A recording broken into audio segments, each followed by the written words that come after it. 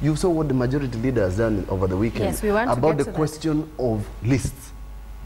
You know, this is what is called PR with the Kenyan public, because it is obvious.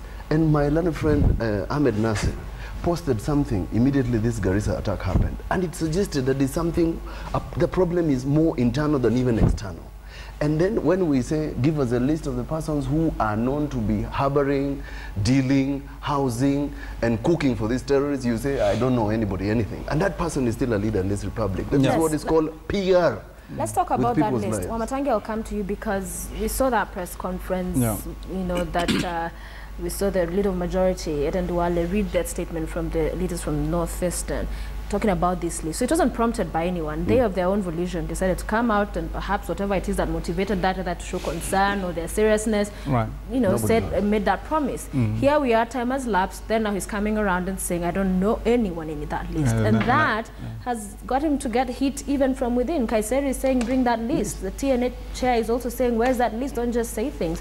Where do you first stand? I'd want to hear on that, on Duale and the list. On the issue of Duale, on the issue of the list, I want to say also clearly, like every other Kenyan, that indeed it is the Honorable Duale and his team who said that they will be providing and giving a list of the people who are involved or who could be implicit in terrorism.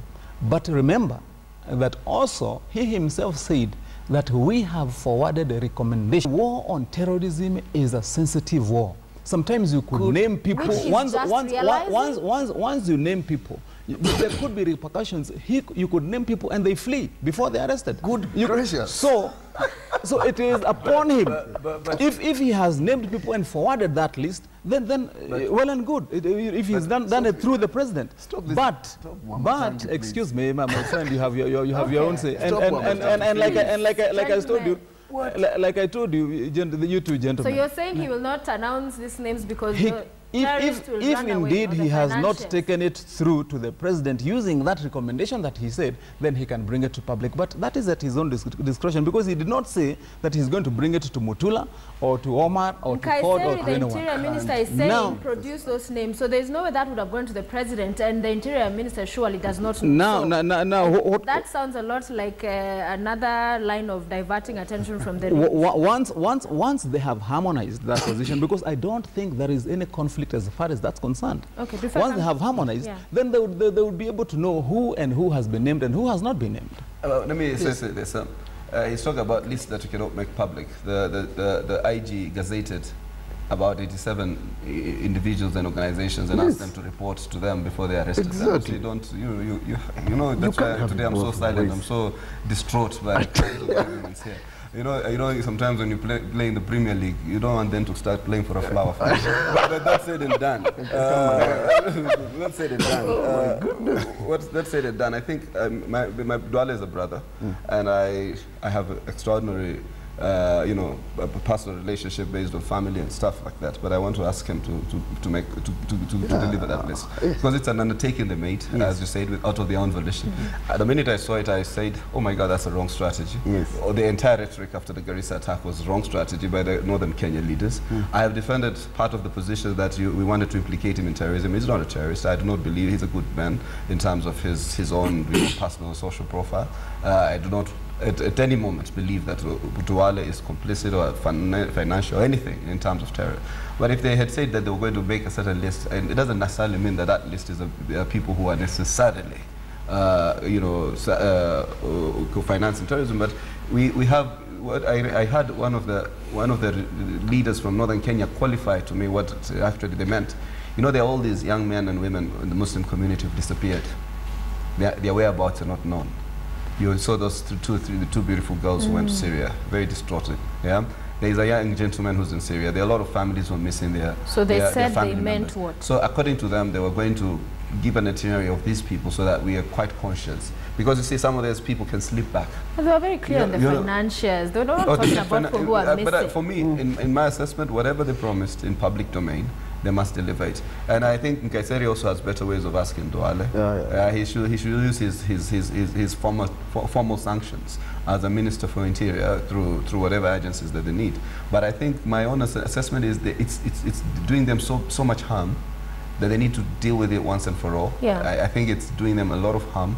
They're losing their authority and moral credibility, and it impacts on all of us, even as Muslims. And therefore, those false proclamations by them, which is a false start, really wrong rhetoric, I think now they need to either to know where they need to break off and come off with a bit of credibility. And right now, whether Jubilee should be seen to be reading from the same script, but now you're seeing all of this internal wrangles over this list. I tell you, I have said in this program, I keep on saying that when Duale speaks and when Duale keeps quiet, it should be treated the same. I tell you. It's funny. Trying to treat him differently, it's giving the president a bad picture and the administration a bad picture. People died and our hearts are bleeding. Yes. He came like a leader telling us, I know some of these people, I will tell you. If he was lying, he should come out and say, gentlemen, I spoke too soon. In my usual good nature, I was speaking. I remember when the terrorists were being flushed out of Italy, he even threatened to resign. He was mad. Now, when people died in his own constituency, again he was mad. He said, I will tell you, if there is no such list, he should clearly come out and say, gentlemen, I spoke too soon, I'm very sorry. But otherwise, it's giving fodder to Hassan Omar and Mutula Kilonzo Jr. now to continue hitting the president, Uhuru here. Even the gains that we have made so far now cannot be seen. You people, go and tell him, because I've seen in the Senate, as you leave Senate to Parliament, there's a lot of noise being made. Please tell him that when it comes to security, our hearts are bleeding. We do not want politics. Let me say this. Ambrose Weda is my senior, and he understands the position of Aden Duale. The position is in the Constitution. When he says that when he speaks and when he keeps quiet, you should treat the same, you start to wonder, a leader of majority should be treated the same when he speaks and when he doesn't speak? It's serious.